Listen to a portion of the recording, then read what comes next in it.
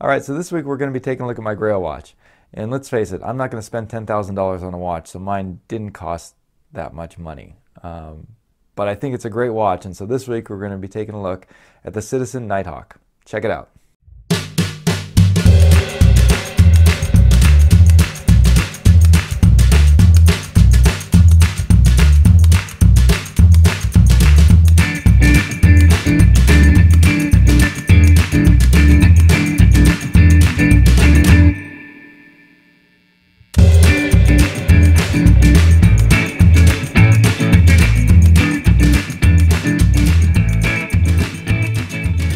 All right, so this week we're going to be talking about the Citizen Nighthawk, which for me it was kind of my Grail watch when I first started looking into like what watches I wanted to start buying. And $200 for a lot of people is not a lot to spend on a watch. For me it is. That's kind of the upper limit of where I can go. For me, what I was really looking for in a Grail was a number of things.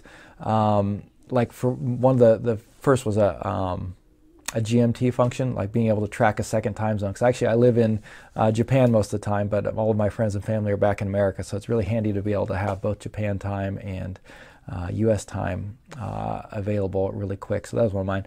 If you talk about like what my ultimate Grail would be, which is something I'll never get, but like I really like the look of say like a Rolex Explorer 2 with the GMT complication on it. I think that's a really cool watch, and maybe that's something I can I don't know, if I won the lottery or something, would look at. But other than that, it's not really something I'd ever get, I don't think, because I would never spend that much money on a watch.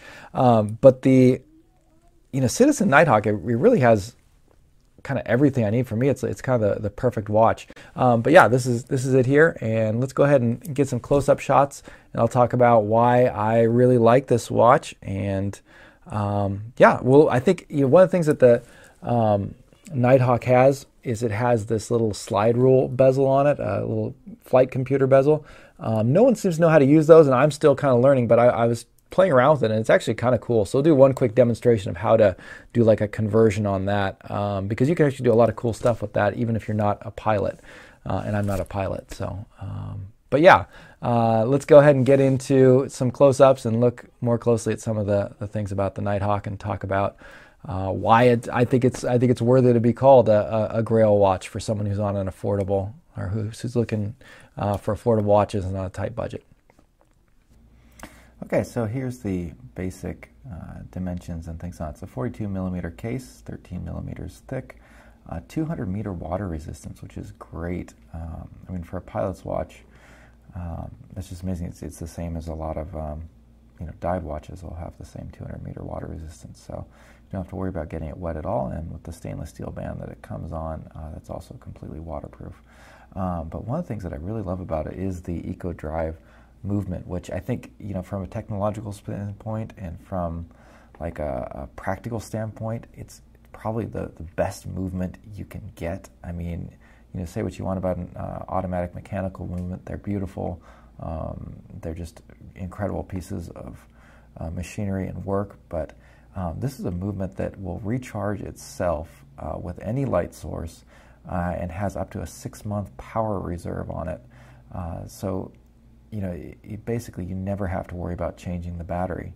You can keep it out in the sun for a little bit and then shove it away in a box for 6 months and then open it up, and it'll still have the correct time, date, and everything.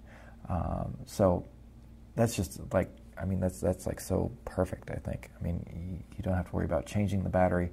You don't have to worry about, getting the mechanical mechanism retuned or serviced or anything like that. It just keeps working, and it keeps like almost absolutely perfect time. So great feature there. It has the GMT, which again, that was one of my requirements when I was looking for a great watch that I wanted to wear every day. I needed to have that second time zone.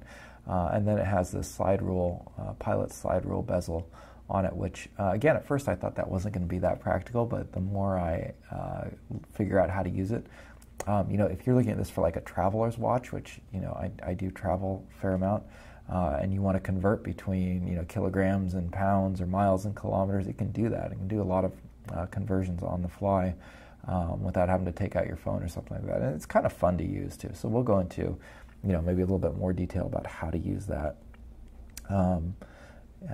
in another segment of the video, but that kind of gives you an idea of the basic functions of it. Let's go ahead and get a quick wrist shot, and you can see what it looks like. So putting it on, it does have a double clasping or double securing mechanism there. The clasp has kind of 2 clicks there, and then it's on and it's secured. I have this sized for my wrist, which again is a little bit over 7-inch wrist, and you can see it doesn't look that huge. I think it looks it's a really good size. It's not like a giant watch, but then at the same time it's easy to read, and it has really good wrist presence. And because the dial takes up so much of it, kind of maybe has a little bit sleeker look to it, I think. Getting a little bit more of a close-up here, you can see the functions. The hands are very thick. They have a nice loom on them. They're very easy to read. And even though the watch face is really busy, you can still see everything. And the band, again, is very solid, very good band. Got a signed clasp there. So overall, just really feels really nice once you got it on and sized up and put on there properly. But back to the dial, let's look at that a little bit more closely. Again, it's a really busy dial, but it is actually, once you know what everything's there, everything has a purpose. Nothing is decorative, and it's all laid out really thoughtfully and very easy to read. So this knob is for the slide rule there on that side. Let's see, and you can see that it's got kind of a texture on it. It's got a good grip so that they're really easy to grab onto. Here's the main crown, and it's a screw-down crown, which helps maintain the 200-meter water resistance. It's also got a cool signed crown. Got the Nighthawk logo on it. And yeah, so you can see it's 13 millimeters thick, which I think is just a really good size for it. The clasp is a butterfly clasp, which is very solid. And yeah, it just clips very securely into place. Again, with the Citizen signed clasp on it. And yeah, but just overall, it's a really interesting watch to look at. The closer you get, the more you see of it, but even from a distance, it looks pretty neat as well. Now, let me go ahead and explain how the second time zone works. So you can see that sort of half moon scale in the middle that's got 24 numbers on it in both white and red. And you'll see there's also a fourth hand that has kind of 2 little airplanes on it, a white one and a red one. So when the white one is over the scale, it's telling the time on the white scale. So in this case, it's reading 7, so that would be 7 a.m. In my second time zone, which is Japan. You'll notice that as the white hand continues to move across, when it gets off of the scale, when it goes past the 12, the red one's going to be coming back on, and it's longer, so it will hit the red section of the scale. So then it will continue to tell the time in the afternoon, so from 12 p.m. to 12 a.m. And then the white is in the a.m. So it's actually really kind of a cool way to do it, and it's really easy to read once you get the hang of it. And so that's one of the best features for me. Everything else, again, is really well laid out. That's got a nice date window that's easy to read, too. Let's get a loom shot, too, now and take a look. And when you go with the lights out, it's kind of cool. It looks like a whole different watch now. So now it's a very simple watch. You just got your hands and your hour markers, and it's cool that the 12 and the 6 of the whole number is loomed. It's a nice blue loom, which is a little bit different than the usual green, so I really like it, and it seems to last pretty much the whole night through. All right, we'll go ahead and give a demonstration of the slide rule here, and we're going to convert kilometers to miles. So we're going to convert 100 kilometers to miles and see what that is. And so what we're going to do, we'll get a close-up shot of it here, but basically on the inner dial there's a little KM and then a red arrow right by the 12, and so we're going to move the 10, slide the number 10 over to that, which will mean 100, so we're going to add a 0. So you can see the KM now, the 10 is now on the KM, and so now we go look for the stat, which is for statuette miles, so that's what we use in the US. And that now is going to read what the conversion is. So in this case, it's 62, about 62, just a little bit over, which is actually the correct conversion for 100 miles. Is just a hair over 62. I mean, 100 kilometers is just a little bit over 62 miles. And so you'll see there's a whole bunch of these little red triangles on there that are for different conversions. And they all work the same way. You line up your number that you want to convert from with one, and then you go find the triangle that has what you want to convert to. So one final look at the Night Watch here, or Nighthawk here, and we can take just a look again. I think it's just a really classy looking dial.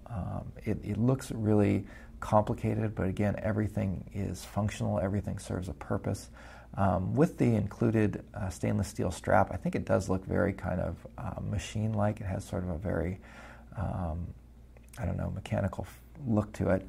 I think I actually prefer it on like a leather strap, and so what I'm kind of looking for is maybe a nice tan or dark brown leather strap to put it on.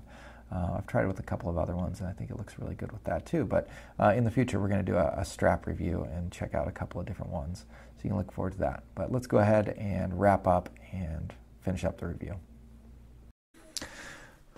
All right, guys, so that has been my review of the Citizen Nighthawk. Hope you enjoyed it. Sometime in the future, I'm going to do just a video looking at some different strap options for it, because I got a bunch of straps I've been trying on with it, trying to find one that I really like.